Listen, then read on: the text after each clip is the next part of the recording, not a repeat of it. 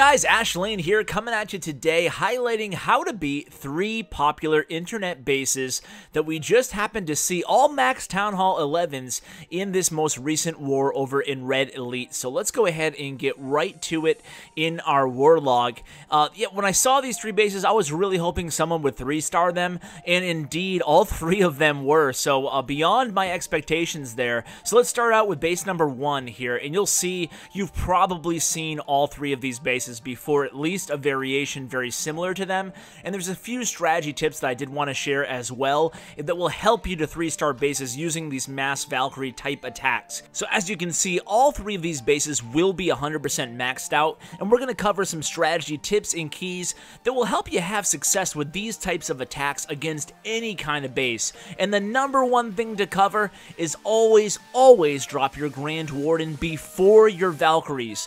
Then wait for the Valkyries to path over the Grand Warden right within your, while they're still within his range, and then pop the Eternal Tome ability. That's going to be the difference between a 2-star and a 3-star attack 100% of the time, so make sure you deploy your units in the correct order. Grand Warden before Valkyries.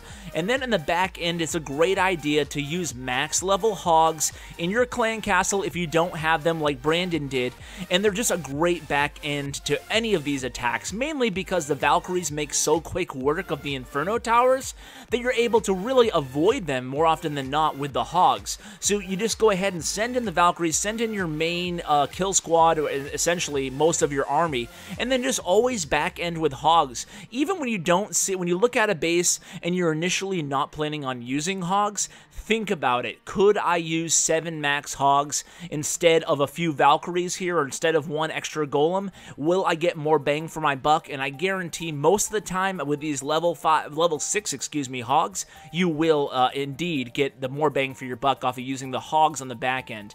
Now this one is a very interesting attack by MB here. Again, 100% maxed out base here, going against max Inferno Towers. No freeze spell, it's not even a big deal with these level 5 Valkyries, as you guys I'm sure are aware by now. So he's going to start this attack with a very short Queen Walk. Well, I should say it's actually a very long Queen Walk, but you're going to see here he goes ahead and uses his Earthquake spell and his Jump spell to open up the base before he even starts the Queen Walk. So you might be asking yourself, whoa, is that a little bit too early to drop that, that Jump spell? But not really, because this Queen, if you look at the area she's going to walk towards the south of this base, she's going to be pretty well protected. She's not even going to run into that Expo, because the Expo is set on air. And you can go ahead and test that before you attack a base, simply by clicking on the Expo range and making sure it's not going to hit your Queen. So that Queen's going to have free range. She's going to wrap around the entire base, and then the Valkyries are going to do their thing. Again, you saw the timing on the Grand Warden ability. Perfect. Essentially what you're doing there with the Grand Warden, Eternal Tome, and the Valkyries is giving your Valkyries invincibility while they're engaging the Inferno Towers. Then you go ahead and drop a heal spell down, or a rage spell, excuse me, down, and the Valkyries will make very quick work of the center of the base. That's really why we're seeing all these 3-stars with mass Valk against these max bases, because they have the invincibility while they're going through the tricky part of the base. Essentially, the level 4 Inferno Towers haven't really added much to the game, especially to stop attacks like this, because of the Eternal Tome ability and how fast the Valkyries move and attack now. It doesn't really matter what is there in the center of the base, as long as you can go ahead and use the Eternal Tome ability at the exact right time, you're going to have a lot of success. So you can see at this point in the raid, there's plenty of time left. There's quite a few units left too, 80%. And MB must be feeling really good about himself because he has a few Valkyries left, Grand Warden, and the healers on the Queen with the Queen's ability still to use. Again, over a minute left in the attack. The attack's such a fast-moving attack, especially when you don't start out with the Queen Walk for a while by itself, and you initially go right into that mass Valk portion of the attack. So very nice 3-star here by MB, and it's just a matter of time before he gets that Builder Hut and the Archer Tower down. So great strategy there, especially I love the idea of starting the Queen Walk around the same time that you start the main attack. If you can create a pathing for the Queen that's going to protect her throughout her entire walk like that. So the third replay is against another base that I'm sure you've seen before. This is one of those square in the center bases with all 4 Expos and Inferno Towers in the center of the base. We've seen a lot of variations of this base design, but certainly this is definitely going to be a great strategy to use use to take it down. Brandon's going to go ahead and use, you can see he's bringing Hogs with him, and he does have max Hogs again in the clan castle. His spells are Earthquake, he has the jump spell, he has 2 rage and 1 heal spells. So watch how he tackles this base here. He's going to go ahead and, no healers obviously, but he's going to start with the Golem backed up by the Queen and the Grand Warden, again placing the Grand Warden first, and watch the timing on the Eternal Tome ability right now.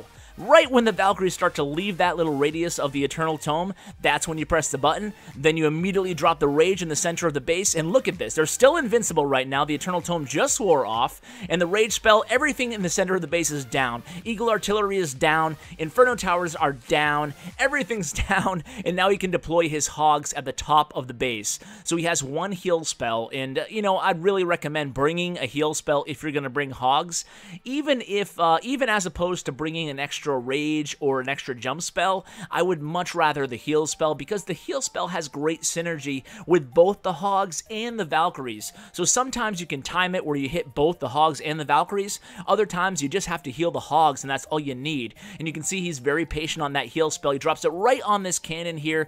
So again, the Valkyries just barely not making it into the, oh, they do make it into the heal spell, excuse me. So he heals up the Valkyries to full health, and he heals up the Hogs to full health. And the Hogs are going to help take out basically the entire perimeter of the base. So this is a great way to find mobility in a base, using Hogs in a base where you otherwise just can't open up with 2 or 3 jump spells and Earthquake. So if you can't access the entire base with jump spells because you just don't have enough spells in your arsenal, think about adding Hogs along the perimeter of the base, and that will be a nice go-around technique to 3-star a base like these. So guys, I hope you enjoyed this episode. Thanks so much for watching, and as always, take care.